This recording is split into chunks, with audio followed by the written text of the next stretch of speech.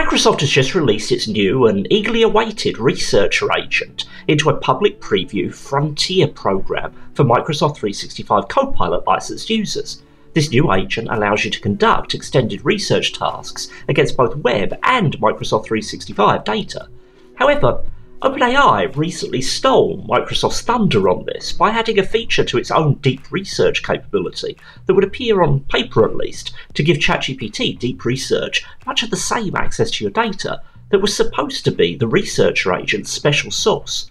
So in this video I'm going to put ChatGPT Deep Research head to head with the Researcher agent, providing both with access to Microsoft 365 tenant data for grounding.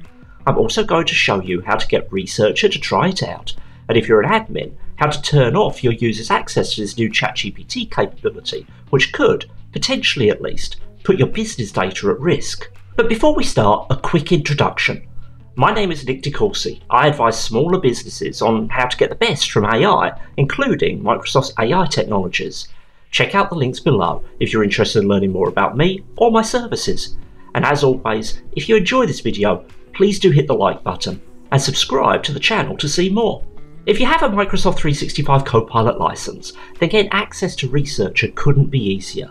By default, it's just under the Get Agents option if you're still seeing the old Microsoft 365 Copilot interface. Or, and more to come on this in a subsequent video, if you're seeing the newly redesigned Microsoft 365 Copilot, you head over to the Agents store. Look for Researcher Agent Frontier and add it. And if you don't see it, either it might still be rolling out, or your admin might have disabled access to it. If we're beyond the end of May 2025 when you're watching this and you still don't see it as an option, maybe reach out to your IT team for support.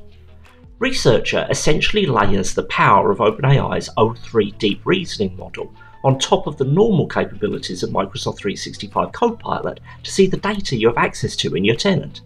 It has access to your files in OneDrive and SharePoint, emails, chats, meetings, etc. It also, unless you turn it off or it's been deactivated in your environment, has access to the web. Researcher itself is an agent, so you cannot currently invoke other agents from it by typing an @ in the chat, but Microsoft has shown off future integration with the Copilot for Sales agent, and the intent here is that Researcher will be able to be a multi-agent orchestrator in order to pull in data or skills from elsewhere in your Microsoft 365 Copilot agent collection. The point of Researcher is to help you with tasks that require extended thought and content retrieval. The example shown by Microsoft here when Researcher was announced is about developing a product strategy. You could take a prompt like this and run it through the base Microsoft 365 Copilot, and it would give you a response. But it would look at a handful of sources, and it will generate maybe a page to a couple of pages of insights. But for a task like this, that's probably not enough.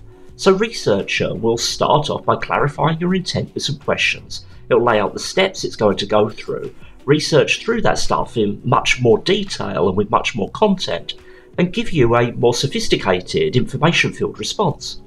Now jumping over to ChatGPT, Deep Research, which originally leveraged their O1 Deep Research model, and now I think is pointed at O3, just like Researcher, has been in our hands for a few months. But in general, I caution here that the big difference between ChatGPT and Copilot is organisational context, as Copilot can see all our files, but ChatGPT can't. However, in an update that came maybe a few days before many users got access to Researcher in Microsoft 365 Copilot, OpenAI added this. You can now ground ChatGPT's Deep Research response on SharePoint content. So what's going on here? Well, you may recall a few months ago I looked at a new capability ChatGPT had added to connect their service to your Microsoft 365 account to make it easy to upload context documents from the cloud without first downloading them to your PC. I'll put a link to that video down below.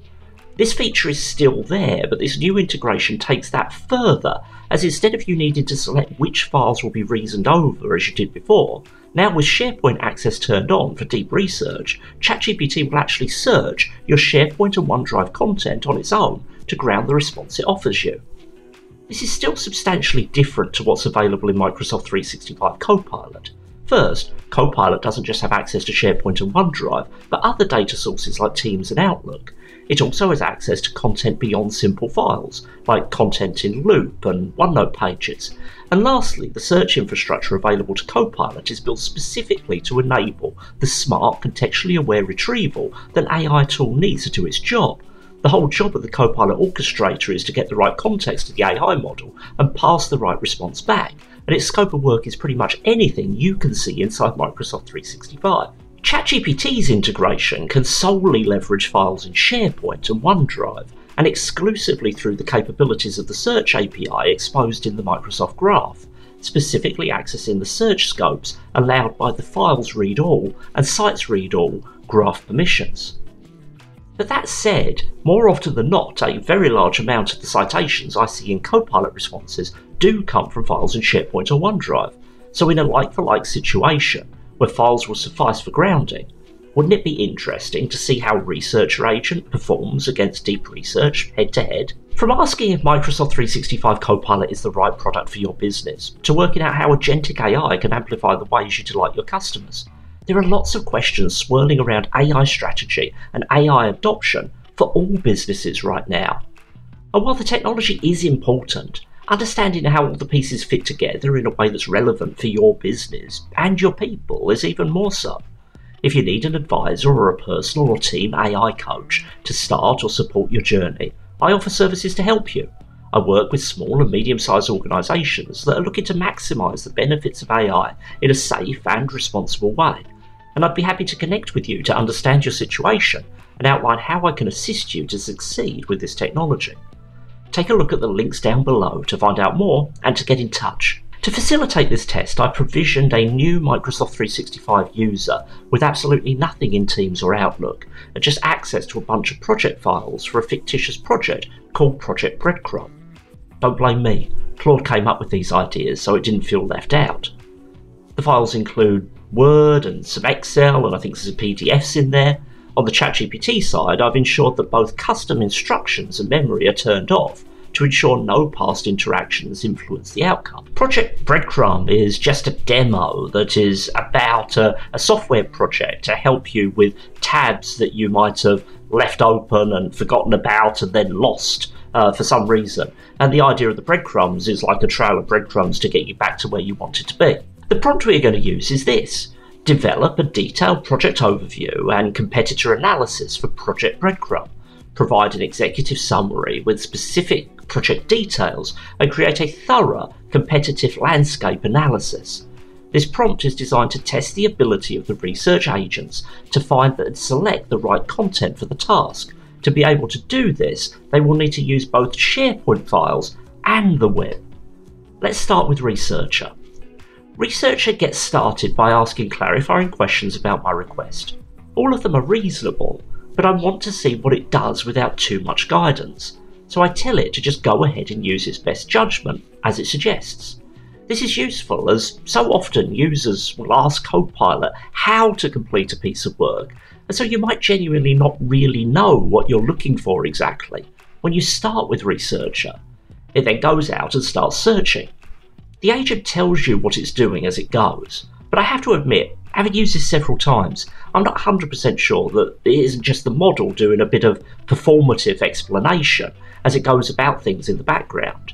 There has been research that has shown that AI models might explain their reasoning by reverse engineering what they've already done, rather than truly explaining as they go. I assume the references to 5,000 numbers in these reasoning steps is some sort of internal indexing the agent uses for the files it has accessed. It'd be great if the file names, or even the links to them, could show up here. After just over 4 minutes of activity, Researcher responded with what seemed like a fairly reasonable report. If you want to get it out of the Copilot interface, as I think most of us would, the only option is to push it into a Copilot page, but from there you can export to Word. So getting the content out, given the nature of the content, is a little more cumbersome than maybe it should be. Now, jumping over to ChatGPT, I'll start in exactly the same way. Remember though, that here this is a feature of ChatGPT rather than a separate agent. So I have to select Deep Research and also select for SharePoint and web sourcing to be turned on. The first clarifying question from ChatGPT left me scratching my head. Instead of noticing it had access to a rich selection of contextual data, it asked me to provide a lot of information about Project Breadcrumb, the industry, the deliverables, and even competitors. Hang on a minute, isn't that what I just asked you for? And unlike Researcher, where it gave me the option of just letting it do its thing, it gave me the impression it required this information to carry on. I'll be honest though and say that in testing Deep Research generally, and this specific feature, the run where I recorded for this video was the only one where it asked for such a lot of information in this way. More commonly, it would just ask where to search from. And with minimal clarification, I let it proceed. I must say that on a purely visual basis, I far like the way ChatGPT lays out this feature on screen than the Researcher agent. Having a sidecar where you can monitor both activity and sources independently as it goes makes a lot of sense to get some idea of whether it's pointing in the right direction. However, that's just a personal preference. After about double the time it took to generate the response with Researcher, Deep Research is done. And on the face of it, the content is broadly similar. At a glance, it looks like what we've asked for. And ChatGPT actually gives you similarly simple options to work with the output. You can download a PDF, share a link to it, and even edit it in Canvas. The fact that ChatGPT service isn't wrapped in its own productivity suite really doesn't seem to mean that it loses any pace with these output options. Now I looked through the responses and honestly, from my perspective, they both had their pros and cons, but each did the job I asked for. And while they deviated on things like the specific competitor products they looked at, they did a similar job in analysing them in broad strokes. Researcher provided more information. Its response contained around 50% more words than Deep Research's. However, there's a problem with these sorts of demos. I could give you a subjective opinion of which tool is better based on me having tried both on real work that I know well and I have contextual understanding for, or I could show you made-up demos like this, where it's largely impossible to demonstrate true efficacy as there's nothing of value on the line. This is the problem with all of Microsoft's perfectly designed demos too. Making these tools look like they're working is far easier than actually making them work. I have to say, since getting Researcher, I have been impressed with it, but I wanted a less subjective approach to comparing the two outputs. So I turned to some of ChatGPT and Copilot's AI cousins by having Gemini 2.5 Pro and Claude Opus 4 act as judges. I've shared with each of the judges some basic context, why I was asking them to judge these reports, what prompt I used to generate them, and a selection of the contextual information on Project Breadcrumb that each of the research tools had access to. I asked them to score out of 10 on 4 criteria. How well does the tool respond to the prompt? How accurately is the project described? How much value is added with new information? And how appropriate were the sources used? And the winner from both was Researcher Agent, confirming my gut feeling in using this so far that Microsoft's foray into this world has indeed provided us with a step up in quality. However, the fact is that even scoring in this way, this is a largely subjective issue, and you might differ in your opinion. But there are a few more considerations on this topic. First, if you're an admin, you might be looking at this in utter bewilderment that suddenly there's a tool in ChatGPT that enables any users to search for and grab any Microsoft 365 files they have access to and pull them over to OpenAI servers. If you subscribe to ChatGPT Team or Enterprise, then probably you're okay with this idea. But if users are on their own ChatGPT Plus accounts, then you might have more questions. Is this some weird workaround of Microsoft security that ChatGPT has found? Or has Microsoft sold out your data as part of their deal with OpenAI? No, and no. By default, in every Microsoft 365 tenant, users can connect external apps. This integration to ChatGPT uses exactly the same approach as Calendly does to get access to shared calendars, for example. But if you want to turn it off, it's pretty simple. Head over to the Azure portal and enter the Enterprise Applications screen. Search for ChatGPT. There, under Properties, you can set the app from Enabled to Disabled. You can require users to be assigned to it. And under Users and Groups, you can see who has provisioned the app. However, you might also want to think about changing the default for all apps to only allow them to be added after admin consent. This will allow you to avoid anyone signing up when DeepSeek chooses to add a similar feature.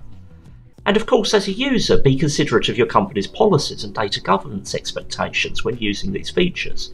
if you wouldn't be allowed to attach the files in question to a personal email, then it's likely that you should apply the same logic to your personal ChatGPT account. Now, second on these features themselves, I think there's a big opportunity here for this type of capability. One really quick win, in my opinion, would be making that first step of asking clarifying questions happen only after searching for contextually relevant content. If we think of this first interaction as the AI agent requesting a quick sit down to clarify your requirements after you sent your researcher some email instructions, we probably wouldn't expect that researcher to walk into that conversation without having done a little homework first. Overall, I agree that right now, Researcher seems to be the winner in this specific use case, where we are searching for files in Microsoft 365 as the basis for some research. I don't necessarily think this holds true when this grounding advantage is lost, and Deep Research in ChatGPT remains a very strong offering. However, if you have Microsoft 365 Copilot, you are certainly losing nothing in efficacy by using the Researcher agent, and you're gaining the fact that everything is happening inside your Microsoft 365 tenant with access to all of your useful data. What do you think? Have you tried these tools out yet? Let me know your experience in the comments. Thanks for watching through to the end. Until the next video, bye bye.